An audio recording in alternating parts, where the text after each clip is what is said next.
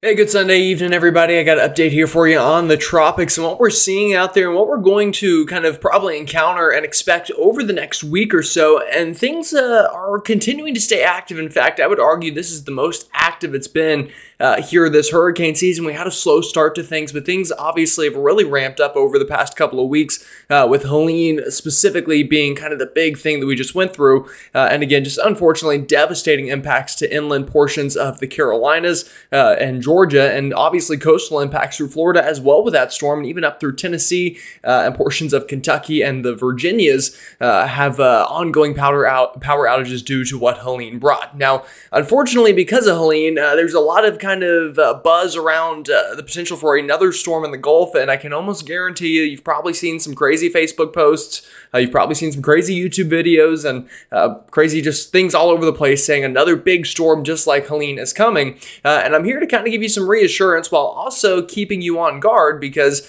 while most of that is really just absolutely not true, there is some truth in the fact that we do need to watch the Gulf of Mexico for another storm potential. But I don't want anybody in the Carolinas through Virginia, Tennessee to be thinking that this is going to be a repeat of Helene. That is absolutely very unlikely, or let me phrase that. That's not going to happen, okay? We're not going to have a repeat of Helene. Helene is really, again, a once-in-a-generation type of event, the impacts that we saw there. Now, could we see a hurricane in the Gulf of Mexico? It's a possibility, but again, I think there's a lot of more moving parts here than we had with Helene. So I'm going to go ahead and give you all that information. Now, if you're new to the channel and you haven't already subscribed, please do so. And just to introduce myself for everyone new, because we have gained a lot of subscribers recently. Welcome aboard. My name is Gerald. I'm a meteorology major at the University of North Carolina, Charlotte here in my junior year. So getting close to having that final piece of paper here within hopefully about a year and a half or so. So again, I know a lot of times when you're watching somebody talk about the weather, you kind of want to know, well, what qualifies this person to do it? Well, there you go. That's my qualification for you. So let's go ahead and start diving on into things. And again, if you haven't already subscribed, do so. Like the video, comment, all of the normal things that I ask you at the beginning of videos. So let's start with satellite imagery, and you'll notice it's kind of, a bit of a mess down here into portions of the Caribbean. You'll notice a whole bunch of thunderstorm activity down here, and this is kind of a continuation of that Central American gyre that we've been seeing. The same kind of setup that brought Helene not long ago is kind of re-emerging in the same part of the world here, and again, is bringing concern for some folks here that there could potentially be another storm. Now, outside of there are other areas we're watching. We've got a hurricane up into portions of the North Atlantic here. That luckily is Hurricane Isaac, not going to be a problem. We have Tropical Storm Joyce out here, also not going to be a problem. And then we now have officially brand new Tropical Depression 12, and this is one of the reasons I'm giving you a video tonight, is because, again, we do have a new storm that has formed out here, and you can see that on the latest NHC map here. Down here we see 12, again, only 35-mile-an-hour tropical depression currently, so not really bringing any big-time impacts to anybody, luckily, and also isn't really expected to in the long run. But there is another area behind that we're watching, a little yellow box you'll notice with a 30% chance of development in the next 7 days. And then obviously what's probably really catching your eye is this area in the Caribbean and Gulf of Mexico with a 50% chance of development throughout the next week. And again, we're going to dive through all of that, but I want to go ahead and start with kind of the things that we can quickly discuss and go ahead and just mark off the list of concerns. Number one, Hurricane Isaac out here, or now Tropical Storm Isaac, I should say, rather, my bad, it has been downgraded, is going to move on out to sea and not be a problem. There you go. That's what you need to know about Isaac. We'll move on. Tropical Storm Joyce, a real shell of itself, a very weak storm, becoming a remnant low, not going to cause any problems. All right, mark that one off the list. Now let's get down to the things that are probably a little bit more interesting to talk about. Here we go. Tropical Depression 12 just formed and is expected to become a major hurricane this week. By Friday, expecting a 120-mile-per-hour Category 3 major hurricane in the Atlantic Ocean. And this would take on our next name on the list, which is going to be Kirk. So likely to become Hurricane, potentially Major Hurricane Kirk. The good news is you look at the map here, and generally speaking, the cone here is really, far from any sort of land. And I think that'll be a theme with the future track of Kirk, probably not really impacting anybody besides maybe some shipping out here, but no direct impacts from Kirk. All right, behind it, another area to watch, a disturbance out here with a 30% chance of development in the next 7 days. Now, this one, I think we should keep a closer eye onto. Now, most of the models do bring this out to sea, and we'll talk about this, but a couple ensemble members try to keep this a little bit further south and would give it a higher likelihood of impacting somebody well on down the road. But the good news, probably a week plus from any sort, probably really even 10 days plus from any sort of impacts to land, should that bring a more southern route. But again, an out to sea track is the most likely scenario with that system. All right, let's talk about this kind of cluster of storms out here into the Atlantic and give you the latest. So this is the brand new GFS model. I'm going to go ahead and circle Tropical Storm Joyce, soon to be Tropical Storm Kirk, and then our disturbance with a 30% chance of development. So we've got them lined up here, 1, 2, 3. Joyce, not a problem, again, curving out to sea.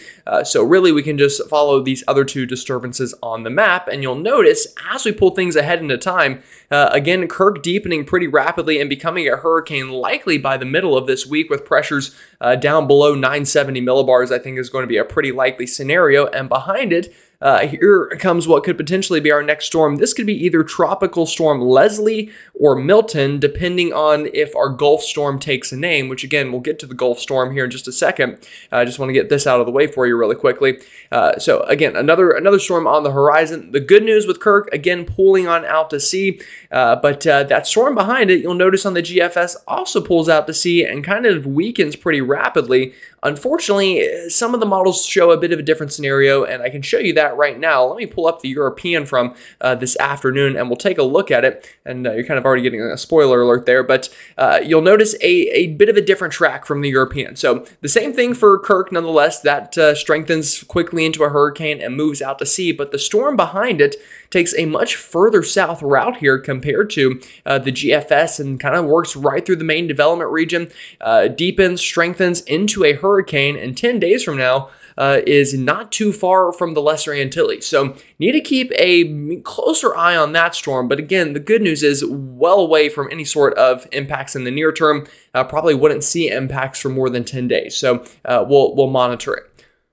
All right, this is, again, our new tropical depression forecasted intensity. Very likely this gets to major hurricane status. Almost all of our hurricane models get it there. But again, luckily, excuse me, not going to be a problem as we look at the latest tracks. Again, all of these just keep it well out into the Atlantic throughout the next 7 days and even beyond that. So that is the good news there. Excuse me. All right, let's take a look at our next or not our next topic per se, but a couple more things with those storms are the ensembles. These are the GFS ensembles. Again, you'll notice not a single ensemble member bringing a landfalling system anywhere here in this part of the Atlantic through the next 10 days. However, again, we'll take a look at the European ensembles, and let me back things up a little bit here. I'll start this loop and kind of watch what happens. Again, you'll notice our two distinct areas. We've got, this is our current tropical depression. This is our area of interest behind it. And watch what happens specifically with that area of interest at the bottom of your screen. You'll notice as this moves ahead into time, the European ensembles are much further south with it. With its track, and the main reason for that is they just develop it later on, so it wants to curve north a little bit later on, and brings a further south track. But even that doesn't bring impacts at all within the next 10 days. So we'll keep you up to date there, but again, no direct threats out into the main development region of the Atlantic, even though we do have tropical formation beginning. All right, the reason probably many of you are here, the Gulf storm and kind of what we're expecting here. Latest kind of look at satellite again, or our visible imagery, and you'll notice, yeah, we've got a lot of cloud cover down here, a lot of stormy activity, a continuation again of this Central American gyre, which is basically just a cell here that brings vorticity and thunderstorm activity, which oftentimes leads to development, and that's exactly what happened a week ago. We had Helene form down here, basically in the same area, and then pull north. So the big question is it going to do it again? Is our next storm going to pull the exact same maneuver? And I think the short answer is no, but with caveats. Again, we're not expecting another Helene. We're not expecting a devastating storm that is going to be one that is remembered for a very long time. But I do think it is a possibility that we get a storm to develop. However, the track would be different with this one compared to Helene. I feel pretty confident in that. Now, we'll take a look at some models here. Now, even though this could develop in the same region as Helene and in a similar way, it's kind of a different setup in the sense that we have all sorts of different types of vort maxes out here, or just high levels of spin in the atmosphere that could lead to tropical cyclone formation. And you can see that here in the latest GFS. We've got multiple areas of spin, but what happens is this area down into the Caribbean begins to get its act together during the middle of this week. Now, you'll notice we also have another area in the Gulf of Mexico that, is also showing up on the map here. But kind of what happens here, and I'll move this further ahead into time for you, is these areas of spin try to get their act together, but kind of struggle to do so. And by the time we get to this Friday, we've got two separate areas in the Gulf of Mexico, one just off the coast of Texas and one right into the center of the Gulf of Mexico, almost like two eyes looking at you here.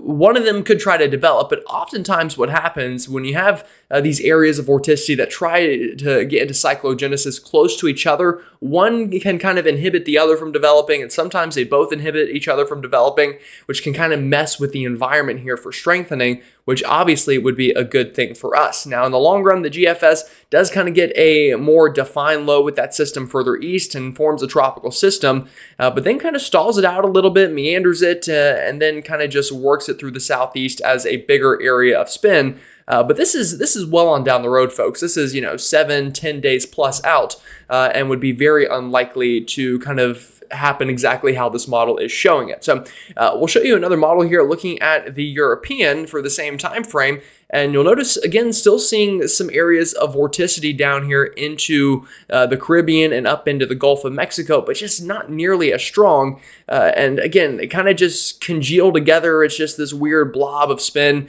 and it just struggles to break off and form its own thing. Now, further on down the road, about a week from now, you'll notice these two kind of become just this big elongated area of vorticity, which again would take a lot of time to kind of get further defined and form into an actual storm system. So pretty different than the setup for Helene in that sense, but the European does try to get something going and pushes it east through the state of Florida as, a weak storm, or maybe just an open wave even. So you'll notice some differences there, but I will mention that the overall environment here for development is relatively conducive. Again, should one of these areas of spin try to get its act together, and should the other area kind of not inhibit it. And you can see that here on our wind shear map. You'll notice that we do have currently kind of some areas of divergence in the atmosphere through portions of the Caribbean. This will kind of help to maybe, let me redraw some of these. There we go. This, again, could lead to some fanning out above some of these showers in the Caribbean, and that could lead to low pressure trying to form at the surface. But in the upper levels, we have this big time upper level ridge showing up, which is bringing some wind shear here through portions of the Northern Caribbean, through Cuba, the Hispaniola, through the Bahamas, which again is helping kind of limit any kind of development here around that ridge. But to the south of it, where we have a little bit of clearing, again, could try to see something sneak up on us here in the near term. And you see that on the GFS. That's exactly what happens. That area of spin gets its act together, and then by the middle of this week, conditions become more conducive, and this is when we'll need to watch it, I think. If we have a tropical storm at this point by this Wednesday, Thursday, Friday here into the Western Caribbean, then we could have a bigger concern on our hand on down the road. And again, you'll notice a low amount of wind shear here, even some divergence aloft could lead to some strengthening. And if that happens, then again, much like Helene, this will get into the Gulf as a stronger storm and have a better shot of, strengthening into a bigger deal, potentially a hurricane. But the GFS, again, it struggles to really fully develop the storm here and stays with some relatively favorable wind shear, but then kind of gets thrown into some less favorable wind shear on down the road about a week from now, and kind of gets shredded apart a little bit by some upper level winds. Now, humidity-wise, I will say we do have plenty of moisture in the atmosphere out here for tropical development. As I move this ahead, you'll notice that a lot of green showing up near that area of low pressure, not a lot of dry air to inhibit it.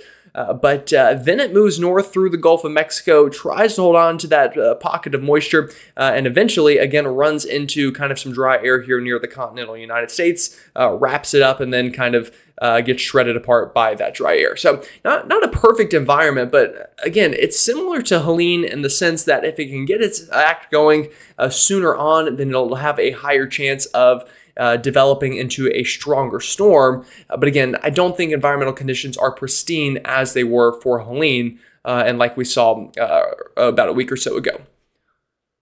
All right, now track-wise, again, a lot of people on edge here into the Carolinas and Georgia, but the good news is, again, I really don't think we're going to have a track similar to Helene. Just to remind everybody, I'll draw the track that Helene took. Basically did this maneuver right here, and already looking at this map, you can tell that's not going to happen, and you might be wondering why. Well, we've got this big area of high pressure or some ridging here at 500 millibars, and basically this acts as a bit of a shield from a storm system. Now, we could see, let me actually go ahead and draw that back for you. There we go. Now, we could see the storm get pulled up near that ridge and then kind of blocked here. That is a possibility, and then it's possible that the ridge kind of slowly lets up and then the storm, begins to move inland and could move over portions of the southeast. That is a possibility. But again, if that were the case, the storm likely wouldn't be nearly as strong as Helene was. It would not have kind of that precursor rain event like we saw with Helene, and just overall would not be as big of a deal. And would, again, just be a much more minor event than Helene. And I think no matter what, we're going to have a more minor event than Helene for almost everybody. However, again, still need to watch it. And here's one of the reasons. We'll take a look at some of these ensembles. These are the GFS ensembles. You'll notice here comes a storm out of the Caribbean, tries to get going, crosses into the Gulf. And we do have some members here that develop it into a stronger system and then pull it back towards the state of Florida and then kind of into the southeastern part of the country. But all things considered, you'll notice kind of a spaghetti mess currently. So just a lot of uncertainty in the exact track this will take, the exact strength it'll have. And you can even see that here on the European. I'll go ahead and start the same loop. And on the European, it's even less excited about development, although I'll mention the European has been overly conservative basically all hurricane season. But you get the idea here, just kind of a lot of loops, a lot of spins here into the Gulf as that big ridge parks itself over the country and kind of prevents it from moving into the southeast.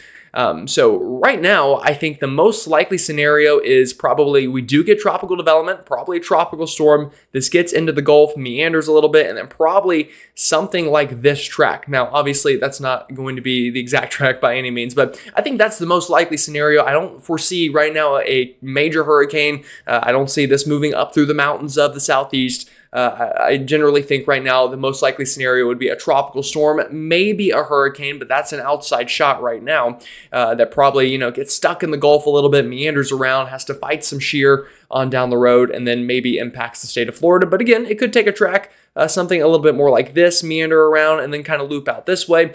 But either way, long term, I think we have a storm that struggles with steering currents and then eventually gets shoved east by some sort of troughing mechanism.